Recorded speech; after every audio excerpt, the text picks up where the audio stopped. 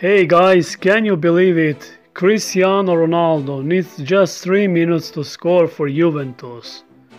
And after missing their last 6 games due to testing positive, the 35-year-old took just 3 minutes to score against Spezia on Sunday. And it is important to note that they were drawing 1-1 at the time of his introduction to the game. But you know, Ronaldo does what Ronaldo does the best.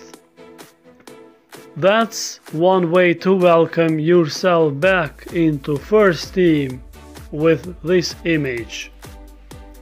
They may have been testing him for a virus, but we are still convinced that Ronaldo is an extraordinary player and still one of the best on the earth, as he scores his goal in just 3 minutes of the game.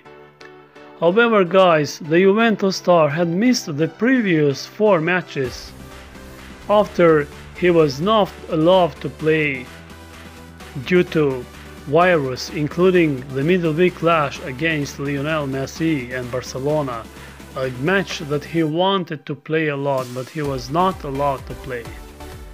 And however, after a long 2 weeks of being in quarantine, he was ready to return to action as Juventus drew to Spezia.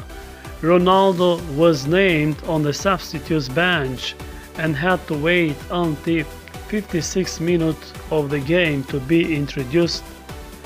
And before this time, Alvaro Morata has opened the scoring for Juventus.